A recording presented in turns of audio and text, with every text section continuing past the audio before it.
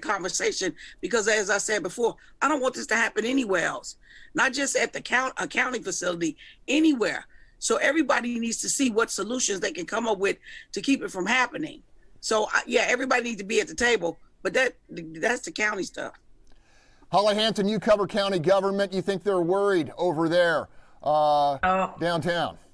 I'm sure they're worried. I believe that there's a special meeting tomorrow of the Harris County Commissioners Court to discuss the problem. They're certainly going to be worried about it. I find it sort of interesting too that up to a few days prior to this festival, we were still on red alert here in the county for our COVID threat level. So it's a little bit interesting that permits were issued for such a large event. And again, you're going to have issues when you have a large crowd of people and you don't have good crowd control measures in place. So it'd be interesting to see what they come up with.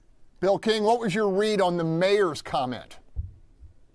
Well, the hypocrisy here at every level is just so rich. I mean, if you recall, Sylvester Turner standing with Travis Scott in the middle of the rodeo a couple of years, calling for the Astrodome and declaring Travis Scott Day. And now all of a sudden he wants to be in charge of the investigation of his buddy, Travis Scott. And then Lena Hidalgo says, we're still at stay home, don't go anyplace. But by the way, we'll let 50,000 people crowd into a facility. And then give me a break.